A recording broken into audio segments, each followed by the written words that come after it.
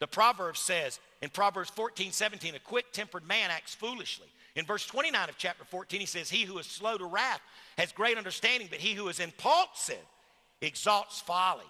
One of the best ways to build strength of character and cultivate love is by learning to control your temper.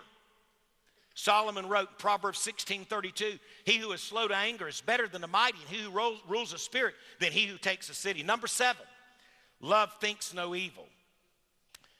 That Greek expression for the word think, it's an accounting term, reckon.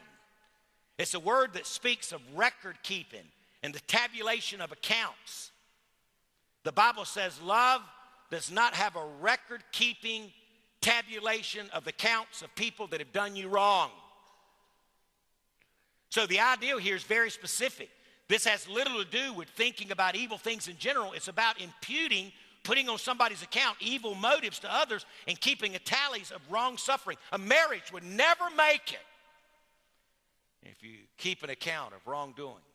I got a letter one time, a friend and I fell out. You know, the sad commentary is, years passed and we communicated next time. Neither one of us could remember why we fell out. And I thank God he had not, and I tried not to keep a record of wrong. To borrow the language of another translator, love does not take into account a wrong suffered.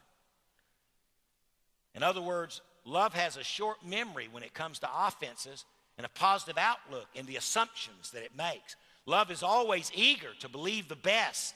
And this sort of optimism is a fine character quality. Someone may say you're gullible. I'd rather be gullible than hard-hearted.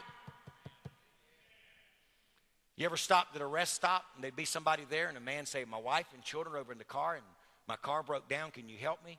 Well, don't get that man any money. He's just out here ripping people off. Maybe not. Oh, you're gullible. I'm also generous. And I'm going to give him a gift. We say, what if he ripped you off? It's between him and God. I did what I thought I ought to do. Holly loves to do it. When she's in the car with me, we're riding downtown. There's a man standing out there, and it says, we'll work for food. She says, Daddy, I feel led for you to give him some money. Hand it to me. I'll give it to him. She's so generous. It's reflecting a spirit of eager forgiveness and trust.